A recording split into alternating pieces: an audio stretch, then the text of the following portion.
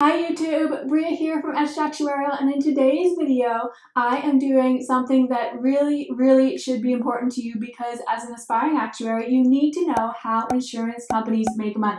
It's something that might come up in interviews, so you definitely want to be prepared for that.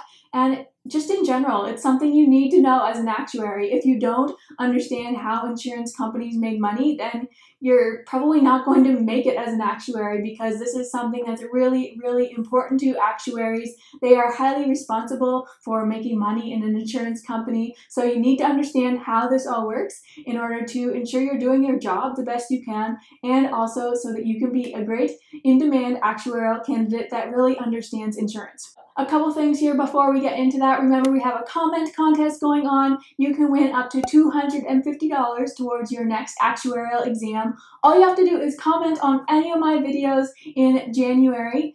Videos that I released in January, that is. So go check those details out. I will leave a link to the details about the comment contest below. And on another note, if you want some more videos on actuarial topics to make sure that you really know what you're talking about if they come up in interviews or just when you're on the job or just in general so that you have a really good understanding of insurance, then I highly recommend you check out the Actuary Accelerator community. In there, I have tons of videos that explain things like reinsurance, deductibles, all types of life insurance. We talk about elimination periods and actuarial assumptions, plus tons more things. So if you want to really develop your knowledge of actuarial terms and concepts, I highly recommend you check out the AAC, Actuary Accelerator community. I will put a link to that down below. Now let's get into this video about how insurance companies make money. So every insurance company has two major buckets of things that they need to pay.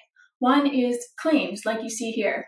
So claims are going to be anything that the insurance company has to pay to its policyholder in terms of the benefits that the policyholder gets since they have an insurance policy with the company. So, for example, this could be things like repairs for a car. If it's an auto insurance company, then the company has to pay for the policyholder's car repairs if they get in an accident, for example. So that is one type of claim that the insurance company could have. If they are a life insurance company, then this could be a death benefit. Or if they are a house insurance company, then maybe if a tree falls on someone's house, then they would have to pay for the repairs that are required to get the house back into good condition. So those are the types of claims that insurance companies have to pay, and the claims are going to be different depending on what type of insurance company they are. The other big bucket that insurance companies have to pay are expenses.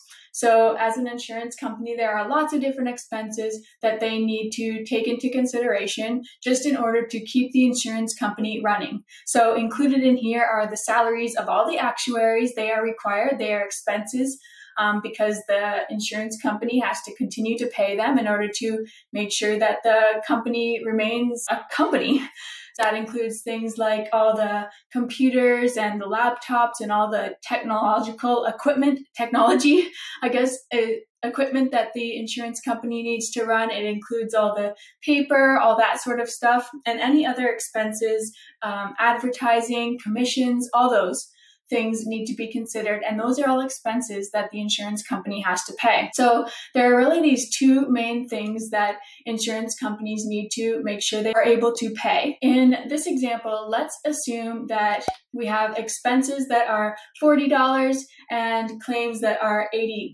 I'm keeping it really simple here. In the real world, this might be 40 million and 80 million or something like that, but for the purposes of this, we're just going to keep it really simple. Okay, so first off, the insurance company starts making money from their policyholders. So policyholders are going to have to pay a premium to the insurance company whenever they have a policy. So for example, if you have a car insurance policy, you're probably very familiar with a premium. You know that as a policyholder, you have to pay probably a monthly or maybe even weekly premium to the insurance company. So every person that has an insurance policy is going to have to pay premiums in some form or another. premiums can be paid annually, they could be paid monthly, weekly. It really depends on the type of insurance and the insurance company. Sometimes you can pay a big lump sum up front, and that pays for insurance for maybe a number of years or something like that. So premiums can come in many different forms, but they're often made regularly, like annually, weekly, monthly, that sort of thing. The policyholder is giving money in the form of premiums to the insurance company. In this example, let's say that the premium is $100 that the policyholder is giving the insurance company. Now is when it starts to get really interesting. The insurance company takes the money that they get from policyholders and they start to invest it into different investment options. So here we have bonds, shares, and mortgages. Those are just a few of the examples or types of investments that insurance company might invest in. But what they do is they purchase a bond or they purchase a share, they purchase a mortgage, and that means they are investing their money into these types of investments and hoping for a return in the future. So typically the value of these assets, or at least the hope, is that the value of these assets is going to increase over time. And then in the future, maybe the insurance company can sell these for value or for more than what they paid for. They also, especially for bonds, there's also the possibility of getting coupon payments, and for shares, there's the possibility of getting dividend payments. Those are usually regular payments that are made to the investors, and it's kind of like giving them an interest payment. So maybe every month or every quarter or every year, they get a payment from their investment that is kind of like interest. So for example, if they invested, let's say, $10,000 into a bond, it's possible that they might get $100 every year just for investing in there. It's kind of like an interest payment to the insurance company. So those are some of the ways that the insurance company is going to get money back from these investments. They're either hoping to get those dividend payments and the coupon payments, or they're hoping to sell them in the future for a higher price and make money that way. The insurance company is going to invest money into these different types of investments. And in our example, we're going to take that $100 that the policyholder gave us, and we're going to invest $40 into bonds, $20 into shares, and $40 into mortgages, totaling $100. Now, many months or years down the road, money is going to start coming back to the insurance company. Like I said, the insurance company might choose to sell their bonds at a price higher than what they paid for, so they're going to make a profit there. Or they might be receiving dividends or coupons. Dividends come from shares, bonds give coupon payments. So they might be getting those regular incomes from those. So money is going to start coming back to the insurance company from these investments. So in our example here, let's say that, but this does take a while. It could take many, many years to start seeing a return. It could be quarterly that dividend and coupon payments start coming through. So it's really about timing. The insurance company invests upfront, and then over time, they start to see money coming back to them that's higher than what they invested. In our example, we're going to have $50 coming back from our bonds, $30 coming back from our shares, $50 coming back from our mortgages, and that totals $130, which is more than we invested. We originally, if you remember, invested $100, and now over time, the insurance company is getting $130 back. Now we have $130, we have expenses of $40 and claims of $80.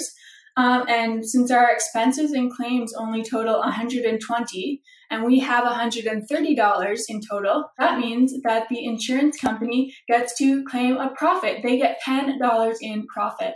And that's really how an insurance company makes money. They invest their money, hopefully they plan to make more money than they invested. They get to pay off the expenses and the claims, and then hopefully they have more money than they started with that they can use as profit.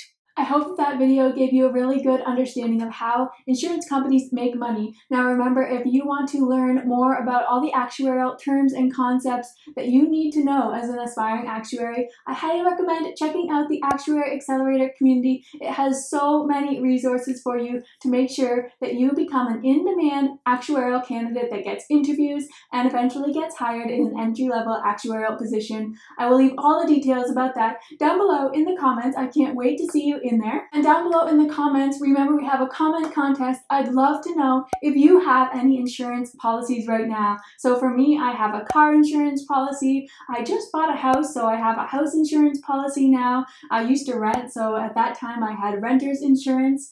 I also have disability insurance since I'm not employed by a company anymore. I have my own business. I had to get disability insurance, and I also have health insurance, and that is actually not something I pay for. Here in Canada, we get, or actually in Ontario, we get OHIP, which pays for all our medical expenses almost, like visits to hospitals and doctors and stuff like that. So that is also a type of insurance that is funded by our government. So those are the types of insurance policies that I have. Let me know down below if you have an insurance policy. I'd love to hear what you have.